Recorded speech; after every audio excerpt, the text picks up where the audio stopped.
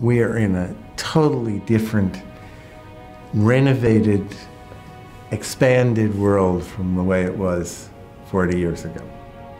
I mean, I always thought it was so amusing that my mother would say to me in the early days of our practice, "It's so wonderful what you're doing, but what is it you really do?" You know, there was no understanding of that, and this whole thing about licensure, but, you know, the contrast between the New York City Parks Department figuring out clever ways of hiring landscape architects sub rosa because we couldn't pass muster with the, whatever it was, the OMB or something, to Governor's Island, President's Park, Hudson River Park, where the client said, this has to be led by a landscape architect.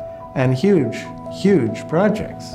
And I think Mayor Bloomberg was fabulous, and Patty Harris and Amanda in promoting this. They appreciated what they were really talking about, and that was one of the things we'll remember Bloomberg's administration for, is what he did with open spaces and streetscapes and so on in New York. There's never been that kind of initiative with that kind of support.